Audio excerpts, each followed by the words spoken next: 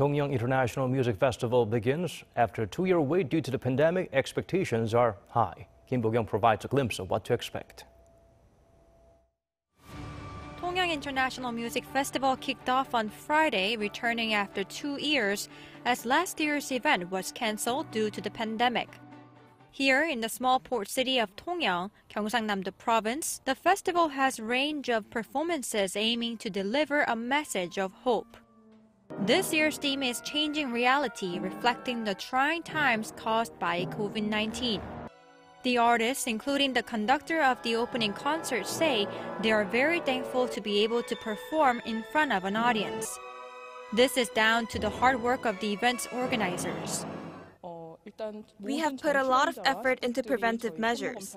All the artists and staff, including those who go in and out through the backstage, have taken COVID-19 tests. The concert hall will only open 1.5 hours before the show begins, and only half of the seats will be used.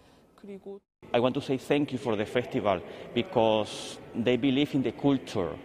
That is very important because the last year we suffered so much because the whole concert was cancelled. And here is the proof that if we take care of each other, we can make music, you know. For that reason, I am so happy to be here. There are around 20 performances, including the ballet Dear Luna about the flow and change of the moon, with media art helping to the story. Lots of attention has been paid to actress Han Ye-ri from the Oscar-nominated film Minari, who is also taking part as a performer and narrator.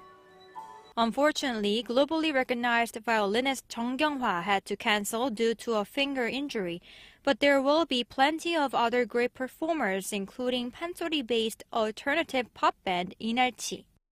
The festival will be live-streamed via Tongyeong International Music Foundation's official YouTube channel. Believing in the power of music to soothe people's minds, Tongyeong International Music Festival will present a range of shows until April 4th, both live and online. Bo-kyoung, Arirang News, Tongyeong.